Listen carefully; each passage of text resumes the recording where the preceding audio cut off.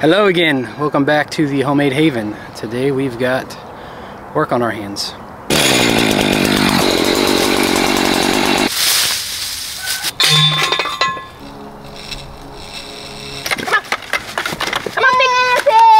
We are going to start clearing out the area where we're going to run our hot wire for our pig enclosure. If you've seen our previous videos about the pigs, we've had them on Premier 1 electric hog netting, and we've just been moving them a couple times a week, once a week. It was just a temporary fix. We're working on the permanent solution now.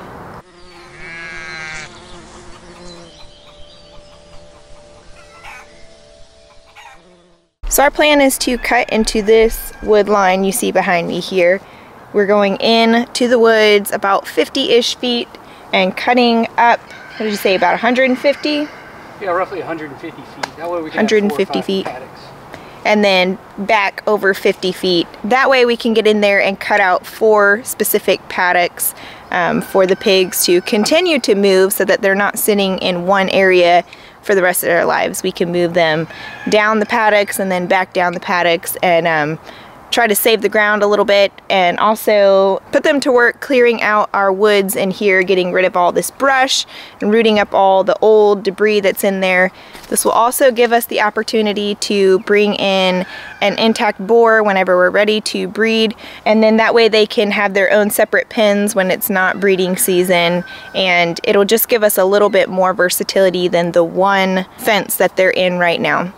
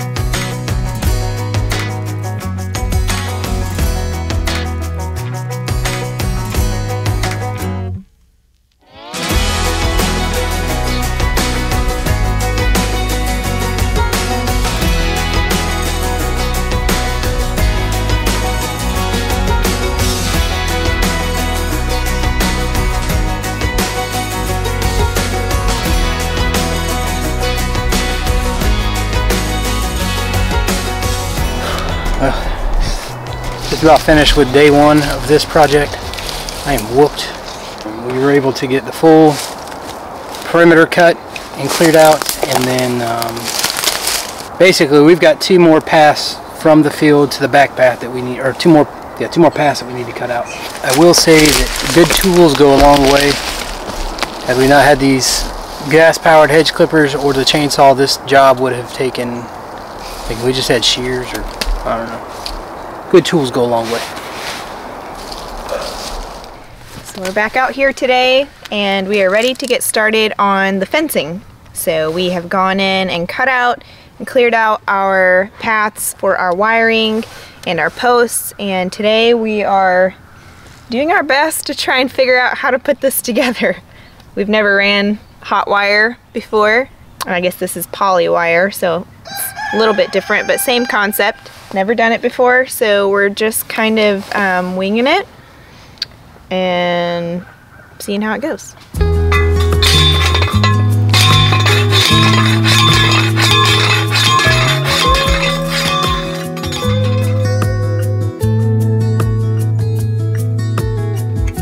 Killing time, Friday night. Found a photograph of us. Without cares and worn out clothes, doesn't seem so long ago. Now I'm just sitting here bored at home, and it really got me thinking of the times we took off on the road. I can't remember where we headed that night. We were cruising around town in Memphis, running the lights. I just know how it felt at home, forget that windows down an open top. But we were clever not to take it too far, though it's hard not getting tempted, calling you up to see how you've been. Cause don't I miss you and all those things we did back then. Way back then.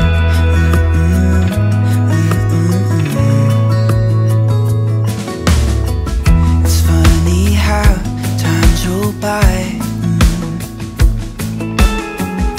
Is it 12 years since last time? Where'd you go? What's the score?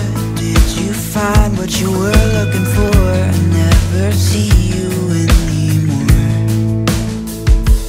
I can't remember what we did that day. We were blowing off steam in Paris, but I wanted to stay, cause I know how it felt when we raised hell. I won't forget that. But we were clever not to take it too far, though it's hard not getting tempted, calling you up to see how you've been. Cause don't I miss you and all those things we did back then.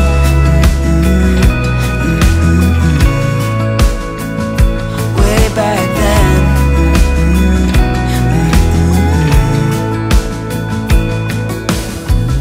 Killing time, Friday night, found a photograph of us.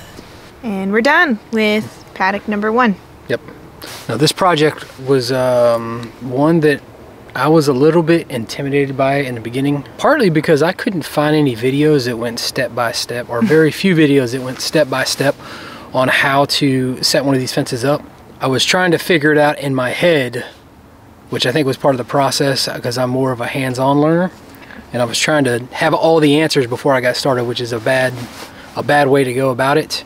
And I'll show you here in a minute how I learned through experience, and it shows in the quality of some of the connections I made. But I will do a step-by-step overview on our next paddock on how to really make these connections. For anybody following along, will make the process go that much easier and smoother for you, which is, you know, one of our goals here is to share what we learn with anybody that watches. But we'll go ahead and give you a walkthrough tour of how it's all set up and how we plan to use it.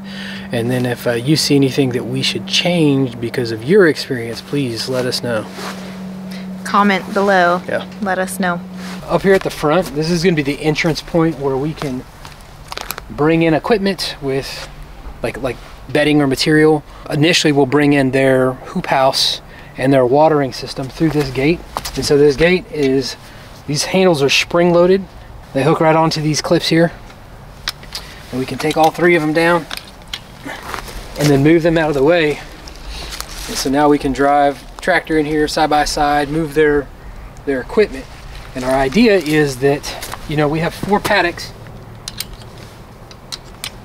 that are gonna run in line with each other. And so as we rotate the pigs, we can just let the gate down, move their stuff from paddock 1 to paddock 2, and 2 to 3, and 3 to 4, and so on. Very easy. Just move the gate and slide the stuff through. We can move the pigs through, herd them through.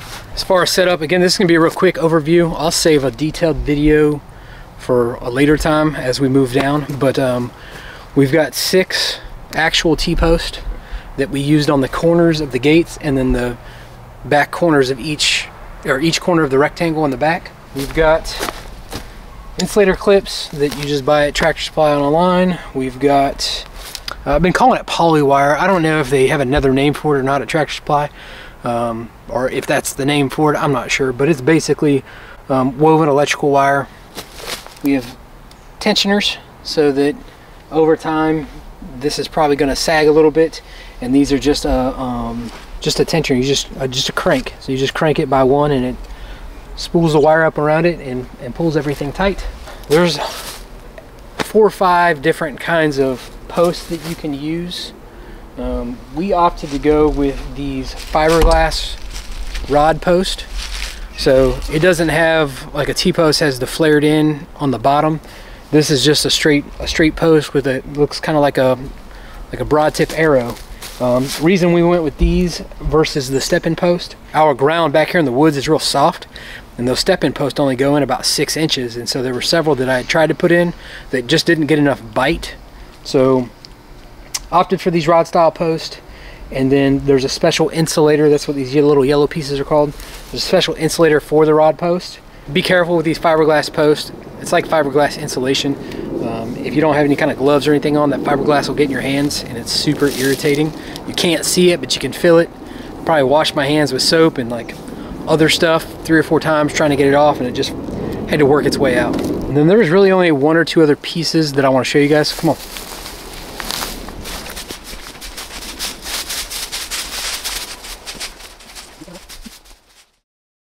Or one of the other pieces that I wanted to show is they have these, it's like a pulley for the corners.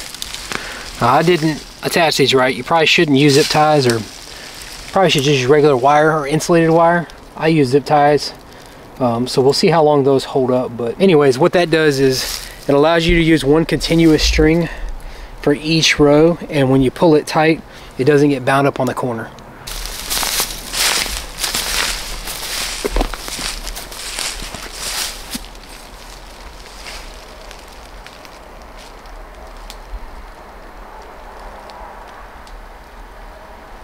The other reason we decided to go with these rod style posts is this land that we're putting the pigs on, probably sometime 30 or 40 years ago, was logged, and so there's a bunch of trenches or ruts that go throughout here where they drop trees and they ran their equipment, so the terrain is real hilly. These rod style posts make it easy for setting them up so you can contour the land, so you can keep your poly wire, you know, 3 or 4 inches off the ground all the way around your fence, and there's no, you know, no big gaps in your fence where the pigs or whatever animal you have can sneak underneath it.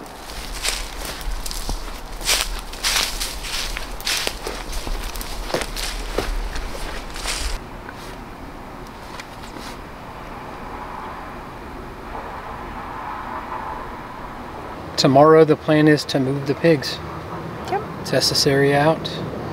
Yep, we have tested the electricity all the way through the fence, and it's hitting pretty good, and so we feel pretty confident putting them in this first pasture and seeing how they do. And then I guess we'll just work our way down the wood line from here. We have 3 more paddocks to go, and now that we've done the first one, I feel like they'll go fairly quick. Yeah.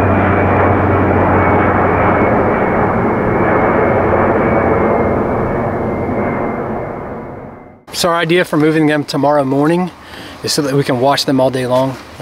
We could move them now. The fence is ready, but we don't want to put them on here at night and then there be an issue at midnight, 2 a.m. and they get out and we don't find them. You know, we don't realize they're gone until tomorrow morning. You know, when it's too late. So tomorrow, hopefully, we can watch them throughout the day, make sure that they understand what this new fence looks like. You know, where their boundaries are, and we don't have any escapees.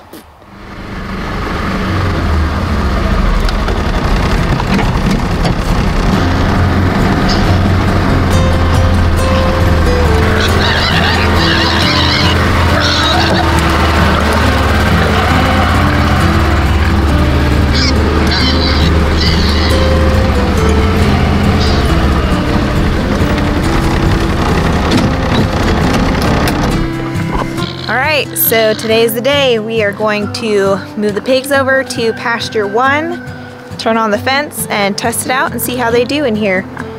They have not eaten breakfast this morning, so they're a little bit angry, but I think it will help us to lead them into the next pen. No problem, we'll just get some food in the bowl. Hopefully they'll just follow us from one pen to the next, and we'll see how smooth we can do this. So let's get to it.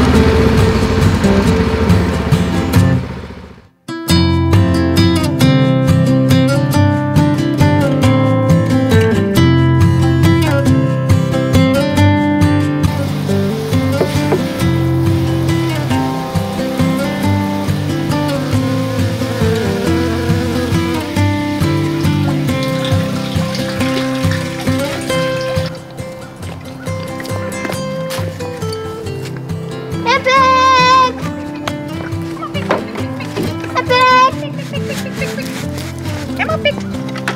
Pig, pig, pig, pig, pig, pig, pig, pig, pig, pig. Come on. Pig, pig, pig. Hey, hey, pig. Come here, pig. Come on. Come on, pig. Pig, pig, pig, pig, pig, pig, pig, pig, pig, pig, pig, pig. This way. Hey. I see that. It's fine, I got it. Go ahead and pour there. Come on, pig. Come on, pig. Come on, bud. Go in this way. Come on, pig. There you go. Alright. Now we turn it on.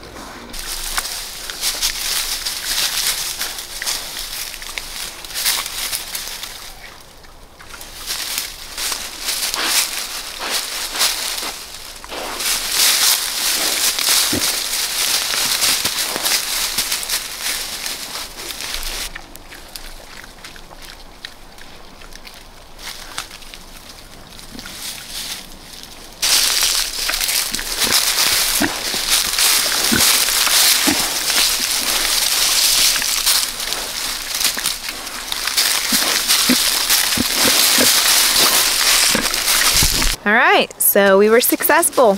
We were able to get our pigs moved into paddock number 1 fairly easily. They weren't too sure about the strands. It's like they kind of related it to their other fence, so they didn't test it right away.